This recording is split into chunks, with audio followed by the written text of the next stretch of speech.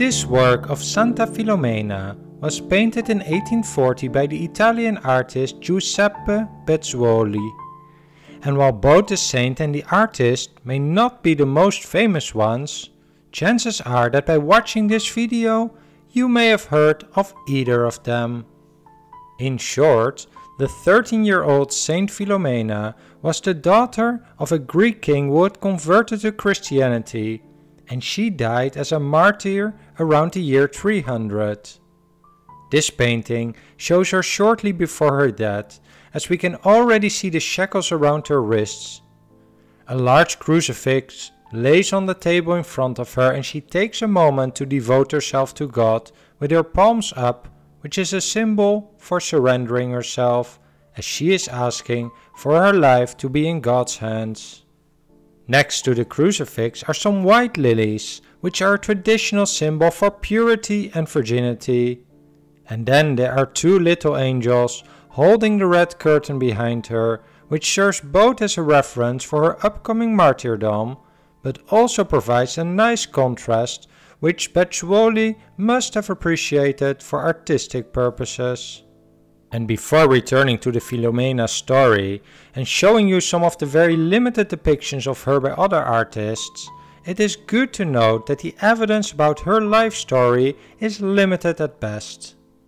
Anyway, the story goes that when she was 13 years old, she made the vow to remain a virgin for the rest of her life and dedicate herself to God.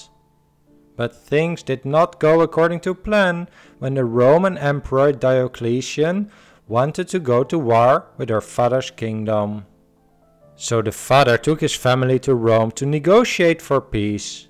However, when the emperor saw the young Filomena, he fell in love with her and wanted her to become his wife. This was obviously against the vow Filomena had made, and so she refused. The emperor used his full torturing repertoire on Filomena, but to no avail, as the angels helped her to stay safe. So, in the end, she was decapitated.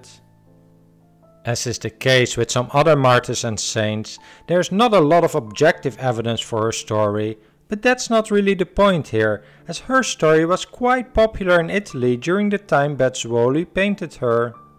The painting is located in the Pistoia Cathedral, and looking at this image, it seems that it is overdue for some restoration. There's a lot of craquelure, especially in her hair, and restoring these little cracks would do wonders to this painting.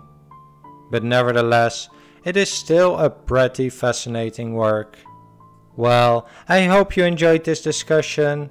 If you did, please like and subscribe to support the channel, and don't forget to hit the notification bell to be alerted when new videos are released. Thanks for watching.